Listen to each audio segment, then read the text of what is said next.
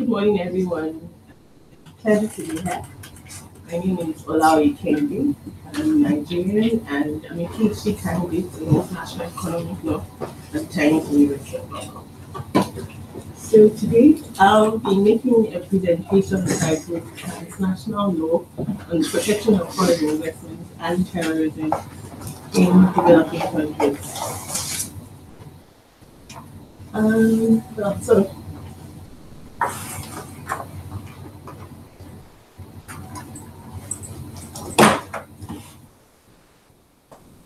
I sort of remember exactly where I was on 9/11. I'm sure if we can all remember where we were when we heard the attacks had occurred. I know exactly what I was wearing as well. For me, it sort of felt like the world was changing or the world had changed. I had no idea, very, very little idea or an understanding of what was going on, but I sort of was conscious that things were not going to be the same. And as we know, we sort of live, for us as international lawyers, we live in a post 9/11 world. Now, last summer, 16 years after the attacks, I happened on the exact 16th year anniversary of the attacks. I was walking past, I passed through the Newark airport, and there was a memorial which was put by the United Airlines in honor of the flight that was diverted from the Pentagon. But passing by, 16 years prior and then 16 years after, in the process, I've become an international law lawyer. I deal with international investment law. And my thought process obviously is very different. When I think about terrorism, I think about it as experiences, and I also think about the legal dimensions. And that's what I'll be doing in my presentation today. I'll be exploring dimensions between international economic law and international investment law. So the outline of my introduction, basically, I'll explain my research problem, the research question, explain the rise of terror in Africa, which is my immediate context for my presentation, and then look at this from a transnational law approach, examine it and the relationship between international investment law and terrorism, and make a few concluding remarks. So the research question, my basic research question is, what standards of protection are applicable to the relationship between foreign investors and developing host states following a terrorist attack? Now, the basic question you may ask is, what then is international investment law? International investment law or transnational investment law, which is a term I tend to prefer, can be described as norms which, international, transnational, and national norms applicable to the regulation to the regulation of economic activity within a state. So a host state, where in Israel, assume Israel is the host state, and there's a foreign investor. The foreign investor can be, for instance, Samsung, which is registered in Korea. It's a Korean company. Now, the area of law I deal with is the law that applies to that relationship between a foreign company, which as it were is an alien company, and the host state. Now, the host state I deal with, or in this presentation, is developing countries. So developing countries as defined by the World Bank. In Africa, for instance, I would say most of the countries in Africa are developing countries. Now, the premise on which developing countries or African developing countries decided to give their consent to international investment law is the basic fact that if there's predictability, if you sign an investment agreement or if you sign an investment contract, this is rule of law. And if you do this, then there will be economic prosperity and there will be economic growth. But what we find is in the last 60 years, post-colonialism, many developing countries in Africa are still very poor, even though they have large quantities of natural resources. So what's the problem? This is another problem I encountered. Now, the problem even has a different dimension when you consider that there can be a terrorist attack, and after the terrorist attack, these developing countries may even find that it has greater liabilities. So what do developing countries do, and then what do host states do? So the basic thing problem is, how do you balance the rights of the host state and the rights of the investor? Legitimate rights. The investor has a legitimate right of protection, and at the same time, the host state has the right to control the economic activity within its state. So the rise of terror, this is just an example, just to give you, an illustration of how terrorist attacks are sort of becoming more commonplace in Africa. Yes, we've always had forms of conflict, we've always had forms of civil unrest and things like that. But I would say in the last 10 years, we've witnessed a significant increase in terrorist attacks. And notably, these attacks have also targeted foreign-owned property, including pipelines, tourists, hotels, resorts. And I think this raises very, very critical questions of the relationship that exists between international terrorism and international investment. So for developing states, the responsibility to protect foreign investors against terrorist-related activities may conflict with standards which recognize a host state's level of development in determining its liability. Now, this is another illustration of the kind of activities that are going on in Africa and why this is important. As you see in the first picture and the second picture, you have the president of France and the president of Mali, troops in Africa. And this is, called Operation Bakin. And basically, what you have is 4,000 French troops in West Africa, specifically Chad, Mali, Nigeria, and Cameroon, which are all part of West Africa. Now, notably, I don't know, maybe some of us may have been aware recently, from October 2017, people were really, really surprised that American troops were located, were operating in West Africa. And there are allegations in the literature that this is related to increasing terrorist activities and is also related to oil pipelines and America's interest in oil blocks in West Africa. So this is just to just give you some background on why this topic is important. And then terrorist attacks on foreigners, as you can see, the first picture shows you, that is an attack on an oil pipeline in Nigeria, and then the second one is the terrorist attacks in Mako, I believe, in 2017. So basically, what you find is the local population is now not just the primary target. Foreigners are now becoming, very, very, I would say, what's the word I'll use? I'll use the word convenient. It's convenient to attack foreigners, basically. Well, not convenient, but it sort of has, I believe, for terrorists or for people who have the intention to create situations of terror, is the realization that if you attack the terrorists, you get more international exposure. It's not just going to be about the local population, and then it sounds a message out. And there might also even be an intention to drive foreigners away. I don't know. It's very, very, very complex. So to deal with my problem, basically what I do is I look at international investment law as transnational law, and then I also look at the war on terrorism as transnational law. And at the same time, I look at how the rule of law works as crossroads between international investment law and the war on terrorism. And in my work, I'm basically influenced by Philip Jesup's definition of transnational law in his Thor's lecture from 1956. And for Philip Jesup, at this period, he mentioned many subjects which for him represented a shift or a change towards a new kind of international law. But one of the key, or two of the key issues he mentioned was one, terrorism, and two, international investment law. And his basic thesis was that it's difficult for us to examine international law as exclusively involving state parties, private individuals. So private individuals in the sense being foreign investors and terrorists. So transnational law sort of forms a bridge for examining the rights and the liabilities of terrorists and host states and investors.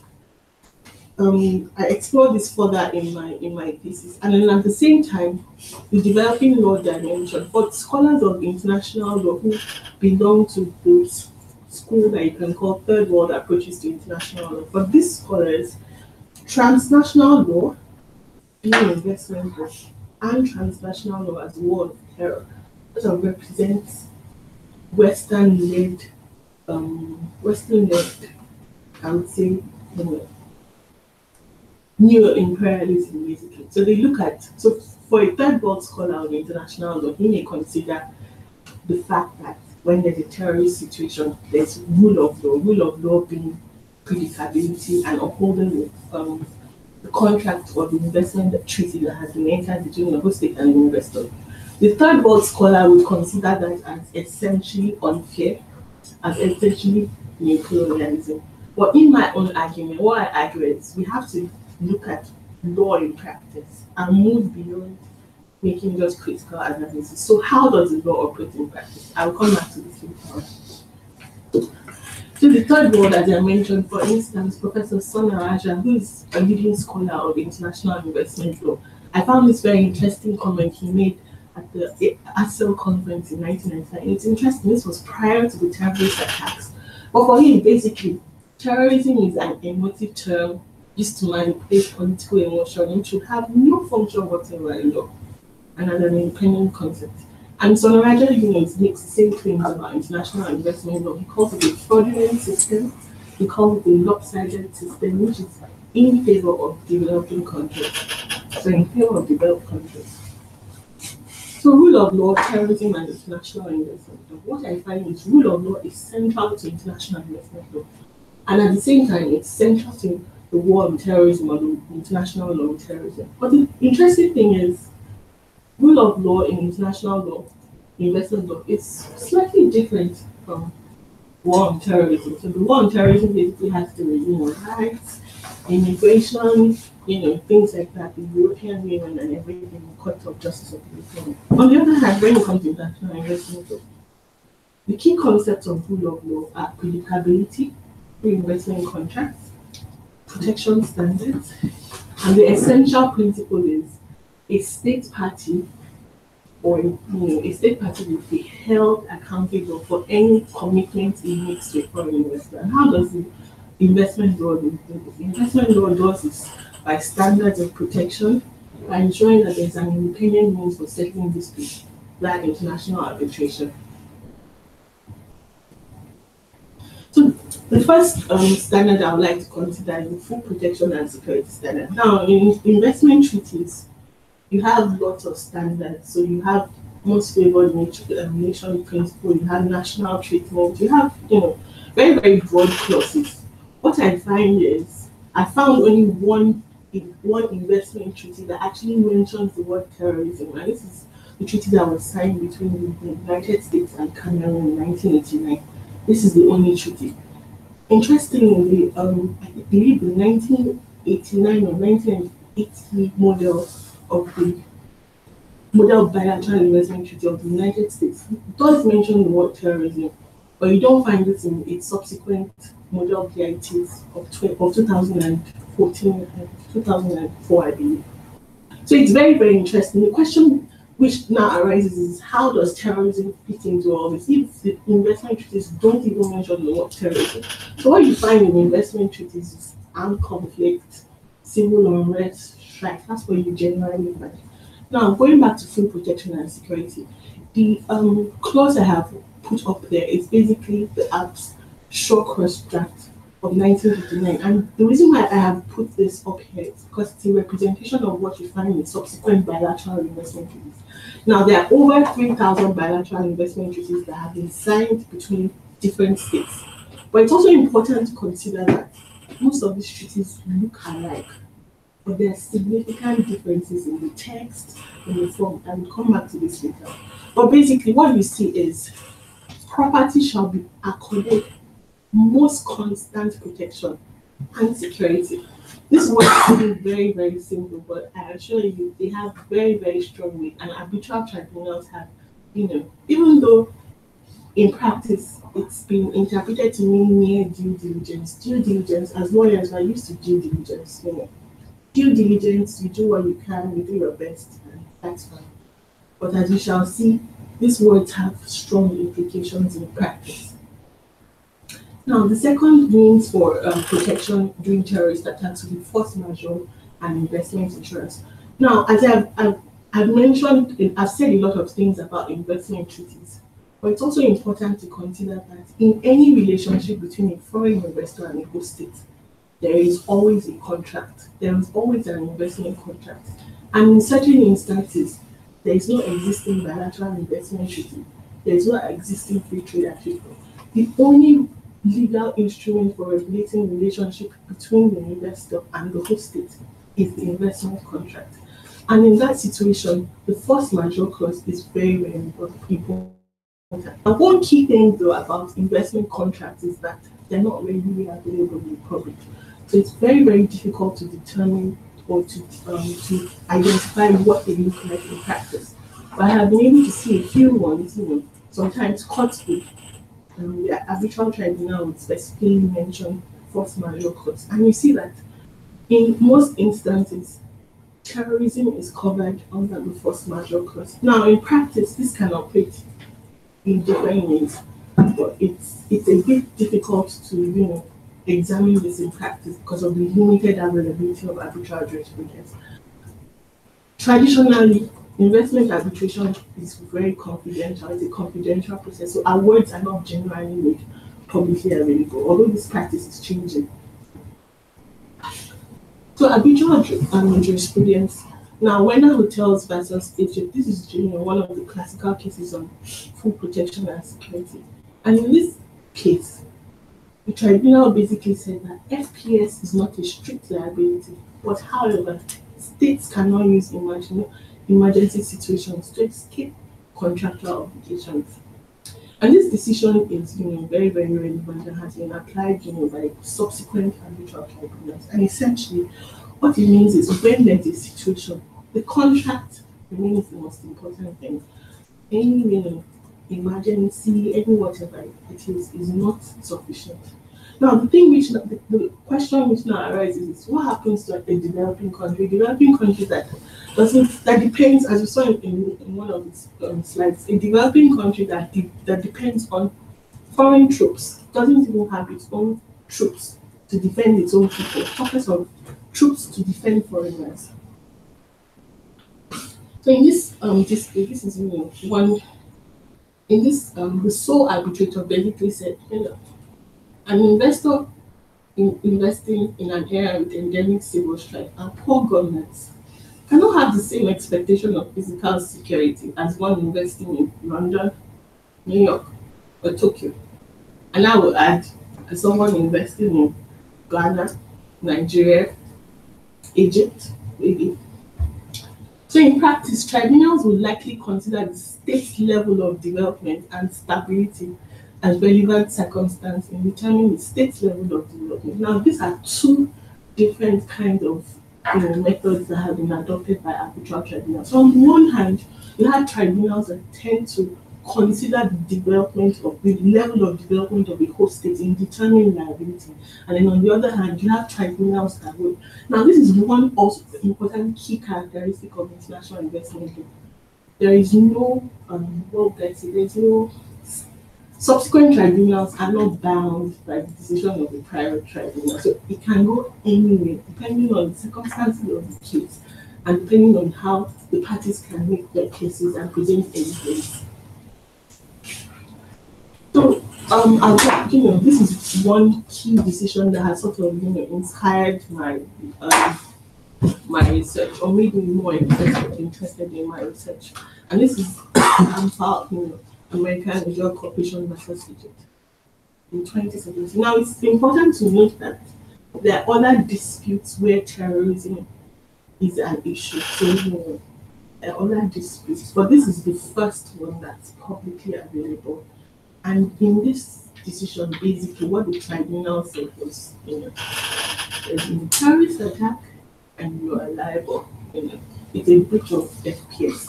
Now, this decision has been criticized for a number of reasons, and basically, what a few people would say is, why would you uphold this kind of decision? There's an emergency.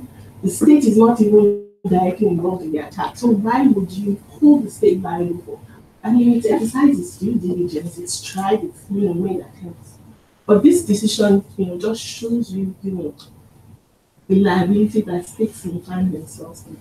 So there are several pending cases, and then there are other disputes which are on appeal, which are sort of related, especially because of the rise of terrorist attacks and things like that.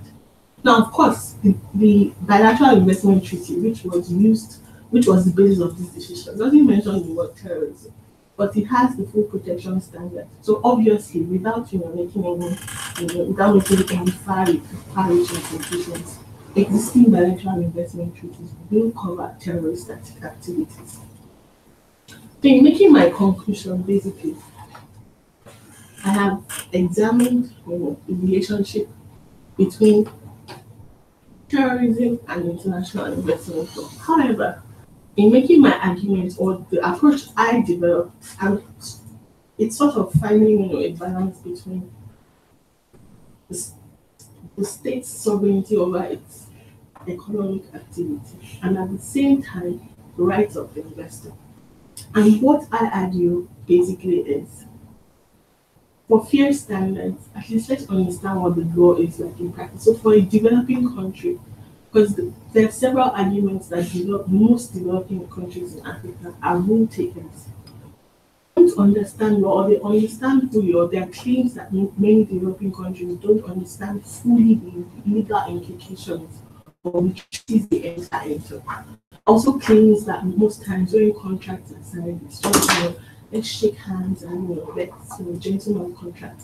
But the truth is, emergency, disputes, all these are unforeseen activity. Nobody really foresees that these things will happen in the future. And for a developing country and for a host developing country, the host developing country has to understand that the basis of international investment law is contracts, not rule of law. Yeah, rule of law in practice, but it is contracts. You are held accountable for every contract that you enter into. Treaties, whatever, it is all about contracts, and you're going to be held accountable for those contracts.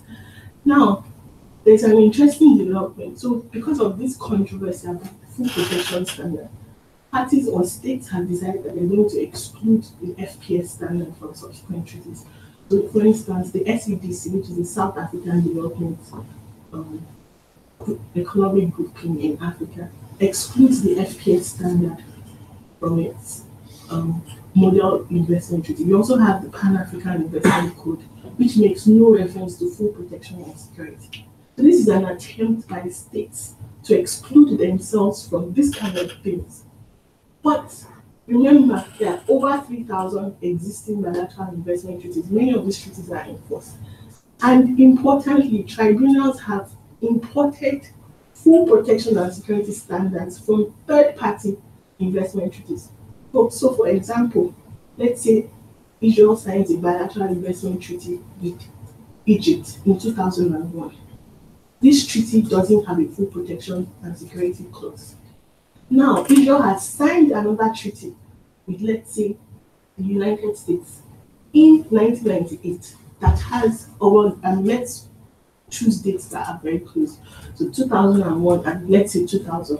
So Israel signed a bilateral investment treaty with the United States in 2001, and this treaty has a full protection and security clause. The tribunal can import the FPS clause from the treaty signed with the US in settling the disputes between the US and a third-party state. So this has very, very serious implications. So I think finding the balance is sort of very difficult. At the same time, on one hand, you have a developing host state, and then who is eager for development, and at the same time, is probably trying to fight terrorist activities. And then on the other hand, you have an investor that has made significant investment in a host state. So how do you, it's sort of, it creates lots of dilemmas, but at the same time, I believe, it's possible to manage this relationship, but it's, it's, it's, it's sort of really, really difficult. But so basically, in my presentation, I have just, summarily examined, the relationship between international investment law and terrorism. And one of the arguments I make, or the essential argument I make, is that the rule of law function played by international investment law can diminish in and following a terrorist attack. So thank you very much for listening. I hope I didn't bore you too much. And I look forward to receiving your comments and questions, and of course, thank you. So thank you.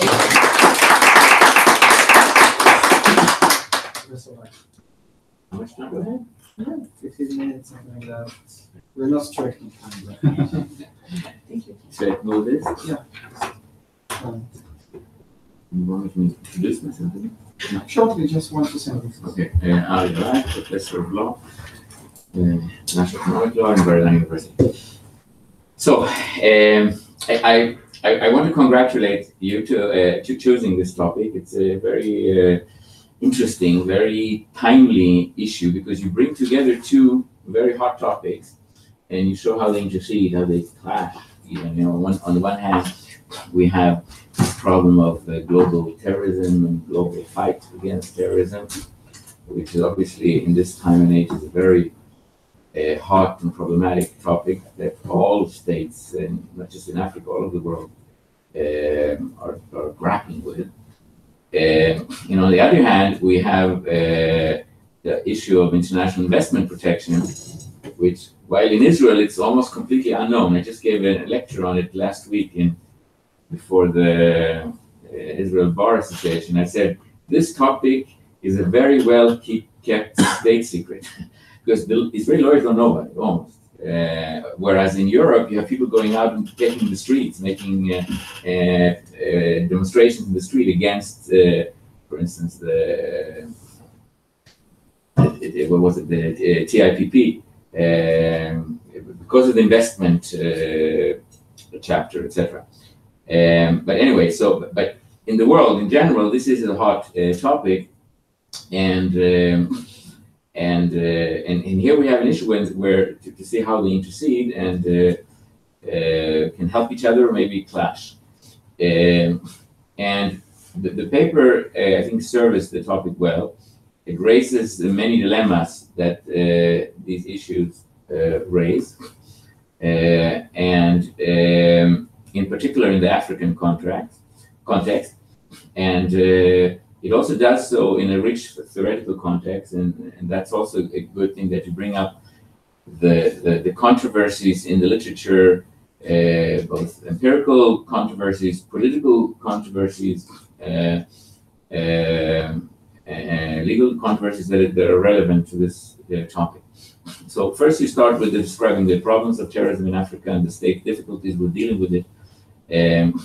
You also describe the problems, not just of terrorism, but also of counter-terrorism, that of course raises issues of human rights protection and have the risk of becoming a pretext for autocratic regimes to restrict democracy and to restrict citizens' rights, to the point where one wonders what is the greater danger, whether it's terrorism or the counter-terrorism.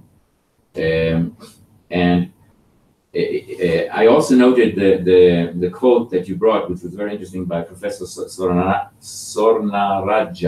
I think you pronounce it, who is a leading expert on international investment law. And he thinks that the term terrorism is not useful at all as a term in international law, or as a term also in connection to international investment law. And maybe that's the reason that we don't find it in bilateral investment treaties. And he as you quoted here, that he says that this is an emotive term used to manipulate political emotion, which should have no function in law as an independent concept. End of quote. I don't think I agree with him. I think I dispute this opinion, but this is a different issue. I don't want to go into that right now. But So let's go in a little bit to the problem that this issue raises. So terrorism is a general problem. Terrorists will often target regular citizens and hit the state where it can or where it will hurt most. And to attack foreign investors, that increases the damage, which is what the terrorists are looking for. Because you don't only attack certain investment or investor, you also attack future investments. You prevent future investments because of the deterring effect that this has on potential foreign investment. And this is where international law on foreign investment protection may have an important role to play, because if it will ensure compensation, then at least it can mitigate that damaging effect of terrorism. And in that sense, it can help in the fight against terrorism.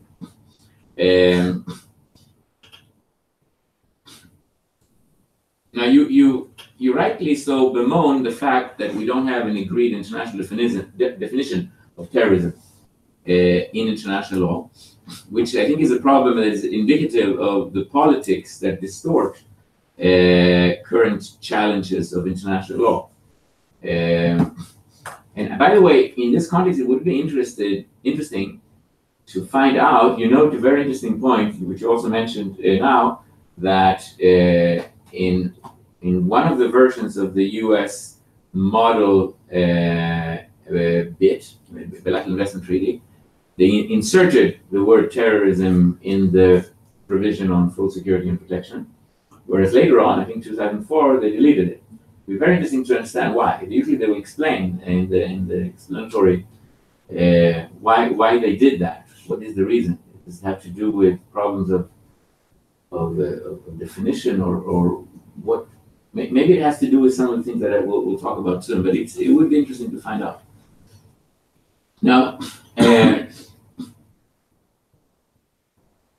coming a bit to the critique, I would like to give some comments that may help you to improve the paper. I think that the paper could be more clear on what exactly the objective of the paper is. Is this an article serving existing literature?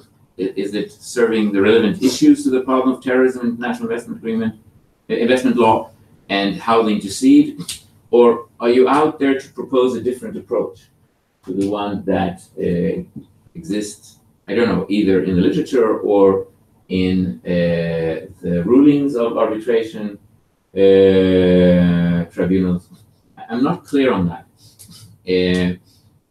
Are you arguing in favor of certain opinions, of certain arbitration rulings, and against some others? From the conclusion, it appears that what the paper wants to do is to help the reader to understand some important features of the problem, but it's not entirely clear. And you could benefit from clarifying this more, because of course, if the objective is to make us understand better, then it's important that this message should be more clear and more understandable. And also, to be more pragmatic, it will help to get the article accepted for publication in a reputed journal, which I think it should be.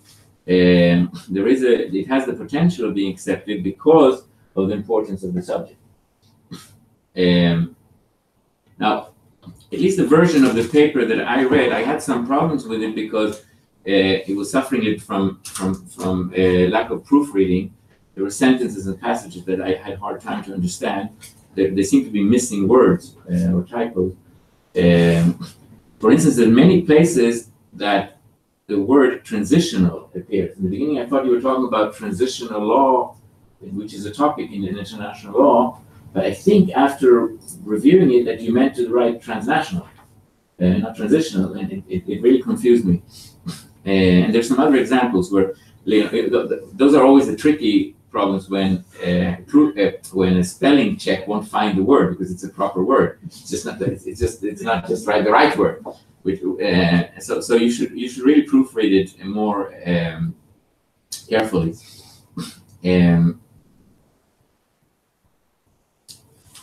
Now, I want to share some thoughts that I had on the topic, which maybe will, maybe won't help you in your development of the topic. So, I think that the topic can be characterized as embodying many dilemmas. So one dilemma, for instance, is in terms of objective. So what is the objective of foreign investment protection? What is the objective of bilateral investment treaties? So usually the common understanding is that they're there to help attract foreign investment to countries. Developing countries, to countries, I'll talk about that a little bit more too. But to help, we have a problem. The problem is political risk, risk for investment. This problem causes the fact that countries who need foreign investment most don't get it, because foreign investors are afraid of putting the money there. And as a result, these countries don't manage to materialize the potential in developing.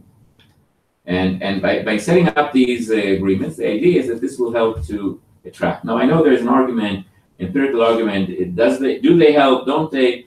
I think there is. I think there is enough proof that they do help to attract. This is something very, very hard to prove, really, from an empirical point of view. But there are some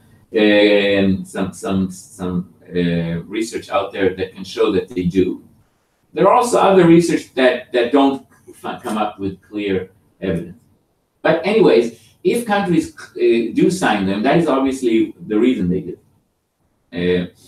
And here I think there is an interesting point that can be made, that FDA, foreign direct investment, in itself can serve to fight terrorism. Because if we manage to develop a country economically to the benefit of the country, not just the benefit of the foreign investor, but to the benefit of the economy of the country as a whole, this raises standard of living. We know that often terrorism grows in countries that are suffering from heavy poverty, lack of rule of law. The governments have lack of resources. If you develop the country through foreign investment, then much of this can change. The government will have more resources as a result of taxes and jobs and less less unemployment, maybe more education. That in itself can help to fight terrorism and mitigate its ability to secure. But often it's a matter of vacuum of governance. Now, and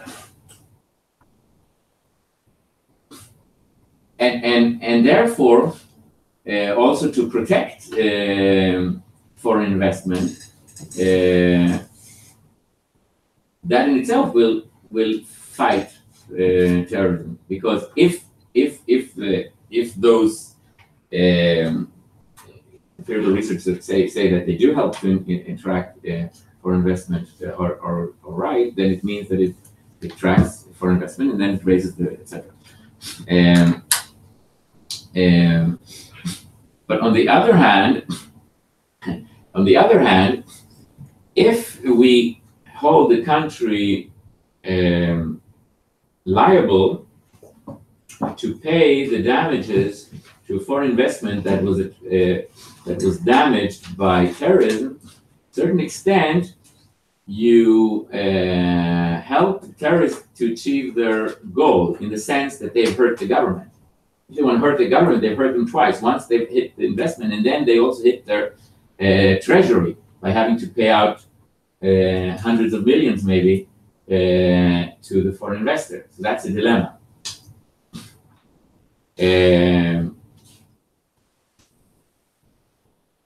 Now, another issue which you also you deal with in the paper is does the obligation under international law to provide full security and protection, does it depend on the state's capabilities? So you said rightly that most tribunals, at least, have ruled that the duty to provide full protection and security is not it's not an absolute liability. It depends on due diligence. What you have to do is it's basically like similar to a negligence clause. In other words, you have to do what a reasonable state has to do. So if you've done that and you still haven't been able to prevent the terrorist act, then you won't be held liable. But if you didn't do what you're supposed to, what you could be reasonably expected to do, then you will be held liable. Now, here's the question: does this depend on the host state's capability or not? So, if it does, it would mean that a poor country, a developing country, would be expected to live up to a lower standard than a developed country. Or maybe a better approach would be to impose a standardized, uniform level of care of all states that doesn't depend on their level of development. I know that I also teach tort law with no connection to international law, but this is a dilemma also in tort law. Do we impose one single uniform standard for everyone? And if you can't live up to it, then exit. Like just for instance, I give an example of a physician, a doctor, who doesn't read English. He's a great physician, just doesn't read English. So because of that, he can't read, the latest publications in New England, the Journal of Medicine. So he didn't know that there is a problem, and he diagnosed a patient.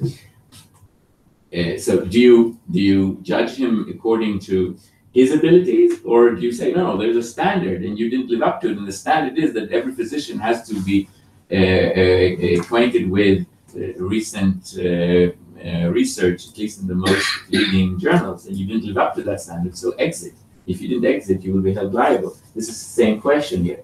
Because if we do accept what you seem to be saying that we should, and you also have some authorities that support your view, that there is a different level of care between rich states and poor states, don't we perpetuate the problem by saying that, okay, so then it means that the foreign investors are right in being weary of investing in developing countries, because here we have an international ruling that say, yeah, we don't expect from them to be able to protect you the same way that you can be protected in developed countries. Okay, then maybe I'll keep my investments in developed countries if that is the case. On the other hand, and I'm kind of running out of hands here, but in terms of legitimate expectations, just like you quoted, you could say that, but you came to a developing country in Africa, you cannot be legitimately expecting to have the same protection that you have if you invest in Tokyo, New York, or London. So this is a dilemma, and there's a lot of dilemmas here that need to be dealt with and to suggest what the proper balance in these dilemmas are. Do I have some more time? We're not strict on time. Okay. As long as I just have 2-3 more comments, and then I'll conclude. So I want to say something about the accusation that international investment law is post-colonialism in disguise. I don't like that accusation. It could have some credibility maybe in the past when we found that international investment agreements were mainly signed between rich and poor countries, developed and developing countries. That is not the case anymore.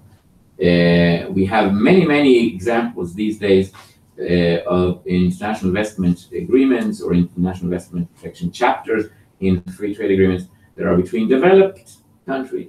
We have US, Australia, we have the NAFTA, we have many examples of it. And by the way, one of my claims in this recent article that I published on Israel's investment protection policy is that Israel has to change its policy, because until now we signed bilateral investment treaties mainly with developing countries. So in other words, we saw those agreements as a tool to protect Israeli investors abroad, not as a tool to attract investment. I think that is wrong, because we do need to assure foreign investors that they could come here, especially in certain areas. I talk specifically in the energy field where we need to attract more investment, and we should sign those. And indeed, Israel has done so very recently. We signed an agreement with Japan, which is our first ever bilateral investment treaty with a developed country where we could expect to get investment. And indeed, it has encouraged immensely the Japanese investors to come and look at Israel. We see it in a very short time. We can already see a huge interest of Japanese investors to come here, because they know that we have this agreement, and it's a very developed agreement. It's a new generation type of agreement with also pre-establishment protection, etc.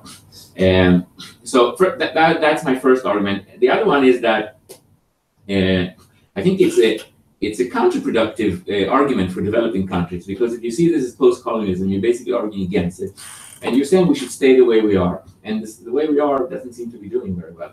And this is the strategy that developing countries were taking all through the 40s, 50s, 60s.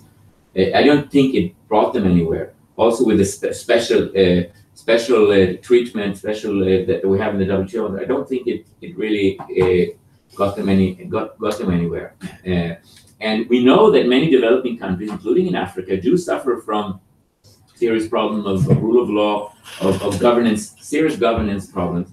And in that sense, international law can help to improve the governance in those countries in a good way, not in a post-colonial. And in fact, those agreements are very often replacing the type of gunboat diplomacy that we had before. That was really, I think, examples of post-colonialism. But if the countries themselves can provide the type of full security and protection by being encouraged to do so by those agreements, or if they haven't, to have to pay, then I think it's an alternative to intervention, to foreign intervention that we used to see in the past. So in that sense, I think it's alternative to post-colonialism, not a post-colonialism in disguise.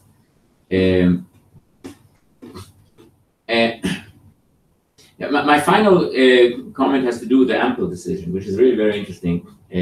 Now, the issue of full protection and security was only one of many issues that were brought up there. There were many other reasons why the claim against Egypt was accepted in that arbitration, but indeed one of them had to do with that. And I think the point here was, and the tribunal did accept the fact that we will only hold Egypt to due diligence, to reasonable measures, and not to more than what they can do. But the point was that they didn't do even that. There was not even a single measure taken to try to prevent the no less than 13 attacks on the pipeline between Egypt and Israel and the Sinai, and this was also compared to measures that they had been taking in other contexts, in context with the sale of gas to Jordan. There they were very diligent in taking measures of protecting the sale and protecting the pipelines and doing other things. When it came to Israel, this was not done, and it was seen in the context of many calls of politicians, of parliament taking decisions that Israel is an enemy, and we should stop the sales of gas to Israel in general, etc. Or even though Ample was not an Israeli company, it was an American company, but they sold the gas to Israel. So I think that was the basis for this ruling, that they didn't even do the basic things that they could have done.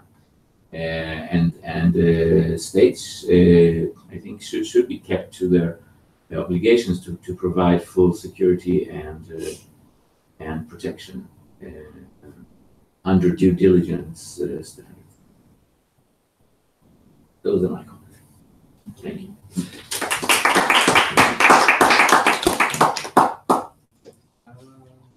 Comments from the anyone has, of course. I have a small question.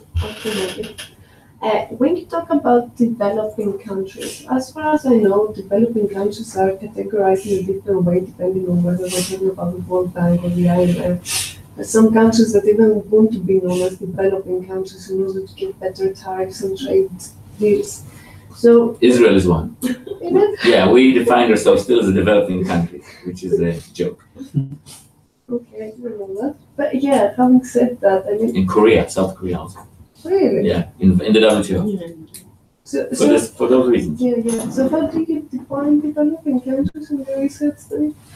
Because I mean, even if you argue that states should not be bound and be responsible for failing to prevent terrorist attacks in order to make sure that we promote investments, that means that states basically would like to join this developing states list to be paid responsibility and attract more investment. One, I don't argue that states should not be held liable. I tend to argue that states should be held liable. Based on the contract that you said. Yes. So I don't believe, you can use your status as a developing country to escape your contractual obligation. So I mean, I just want to make that clear that I think, but my own argument is against at least understand the implication of what you're entering into. Know that you'll be held bound by. I mean that there will be certain exceptions where state has, like Professor Michael, the state has done everything possible. It has provided security. The investor has, for instance, gone to meet the state and asked for police protection. And the state has done everything possible. And for whatever reason, even though this protection is in case, maybe the country lacks intelligence or whatever, and the terrorist attack actually happens. So I believe strongly. I don't believe you should use your developing status as a means of escape. Because like you rightly mentioned, then every state would say, oh yeah, we're still developing, or I don't really impact or whatever that is. So it's just a convenient term for me to use the word developing. But what you find mostly is, how do you define a developing country? Limited resources. Most countries in Africa would still consider developing for whatever reason. Of course, the FDI statistics or whatever are there, but the basic standard of living is not comparable. You can't compare the standard of living you get in Nigeria to Israel. It's very extremely different. So yeah, you made it very important. Maybe I can add, there is actually three definitions, and there's a developing, and least developed countries. And least developed country, that is, at least has some objective standards to it. This is published by World Bank, or UN? World Bank, yeah, and it's all accepted by the UN, and there are some objective standards, and countries graduate from it as when the situation improves, they're out of it. And then when they get worse, they go back to it, and so on. Whereas developed, at least in the this is like self-declaration, and then it's sometimes motivated by wrong motivation. I would just like to point out something or react to something that your respondent said regarding the relationship between economic development and the occurrence of terrorism. My background is not in law, I'm in terrorism studies, and from my knowledge of the state of research, that is a highly contested claim. Actually, it cannot be shown that there is a correlation between poverty and terrorism in a simple fashion. I mean, those there's very few research projects that have found a positive correlation between economic deprivation and the occurrence of terrorism, and that regards domestic. Hang on, terrorism is if the country of origin of a terrorist group is poor, then there's higher incentives to attack foreign targets in a rich country. But that's about it. Generally speaking, there is no correlation between poverty in the source country and poverty in the target countries. That's something that, if you do want to make an argument there, you have to be really careful, because chances are that a lot of people out there can claim the opposite ground with solid data.